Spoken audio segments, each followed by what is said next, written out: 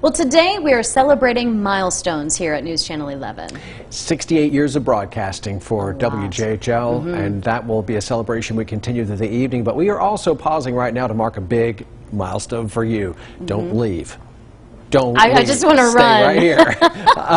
We're going to do something that I know you don't enjoy, and that's talking about you and what you mean to the station and to this entire region. But, As work anniversaries go, it's a big one.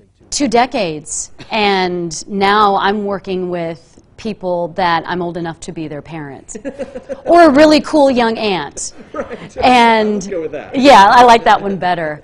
But it's been a whirlwind. It's gone by so quickly. Mornings with Sara Diamond, asking questions. A whirlwind that started when she left her home in Iowa for TV news jobs in Texas and Oklahoma. It was a throw me into the deep end and I either sink or swim.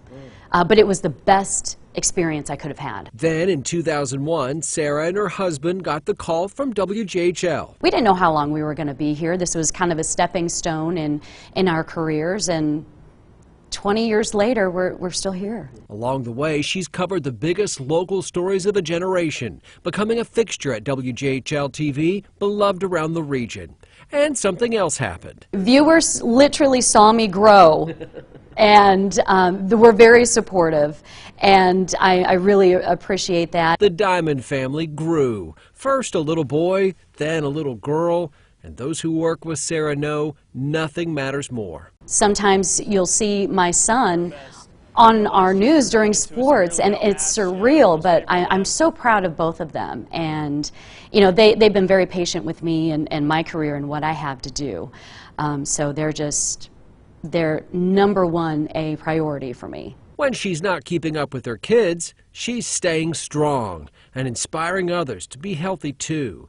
But it's her strength as a journalist that helps lead the newsroom. I can talk to our younger coworkers and I can say, you know, okay, I know this seems awful right now, but you're going to get through it. It's going to be okay, and, you know, lead them in a direction that's going to be all right. And even when the camera isn't rolling, she is the fiercest of advocates for the people watching from home. Our viewers are loyal. Our viewers are wonderful.